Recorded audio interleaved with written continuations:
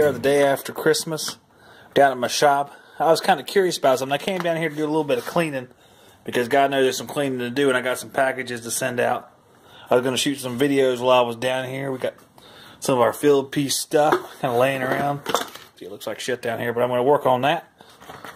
Got the Supco EM60. So I'm going to plug in a few of these thermocouples to it and see what the temperature comes out as on this particular side. We're going to use one side to keep it uniform. Plug these three in to see if there's any variation. So I'm going to plug the first one in. We'll let it settle out, see what happens. The first one's at 62.7. They've been sitting out for a while. I got all three of them sitting here. The first one's just one of these kind of braided looking ones that came with the Supco EM60, 62.6. So it's kind of right around in there, going back and forth. So we're going to plug this one right here in, which is the same exact kind, see what it says.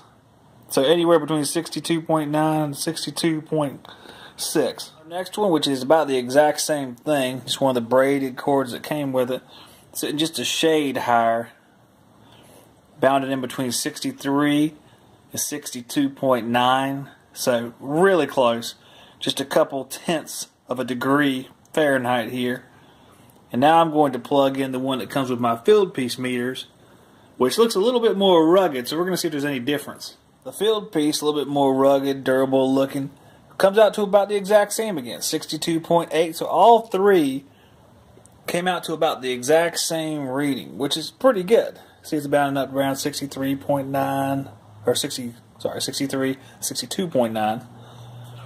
So that's really good news. That means all three of these particular devices came in really close, which means there isn't one that you're going to get and say, oh, it's trash or anything like that. Just they all three work.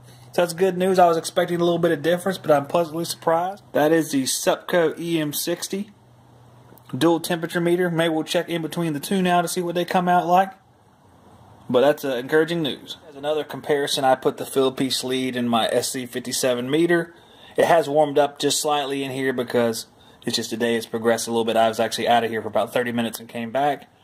So we're pretty much agreed over here at just above 64 degrees with the two thermocouples that came with the Supco EM60. And our field piece is running about a degree behind those, maybe a little bit more. So it'd be nice maybe we can get a third to stack right here and see how all three line up. We have our 64 and 63 here, so we're still pretty close between these two. 62.6 here on the field piece with the field piece thermocouple. I have a wireless transmitter and the ARH4 sling psychrometer head.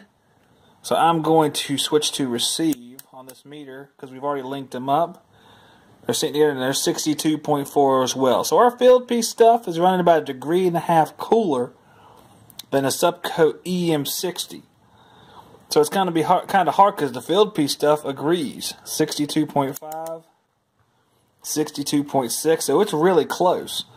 And, you know, they're relatively close overall, a degree and a half. It's not going to make a whole world of difference in most applications. But we can tell there's a little bit of separation here. So it'll be interesting to see. I don't know if I have another. I can bring the Hillmore in here.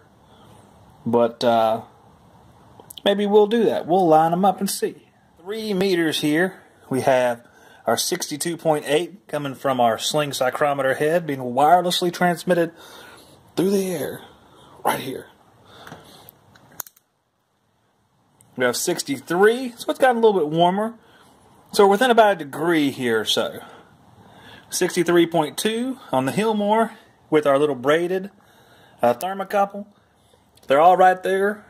So they're pretty close, really.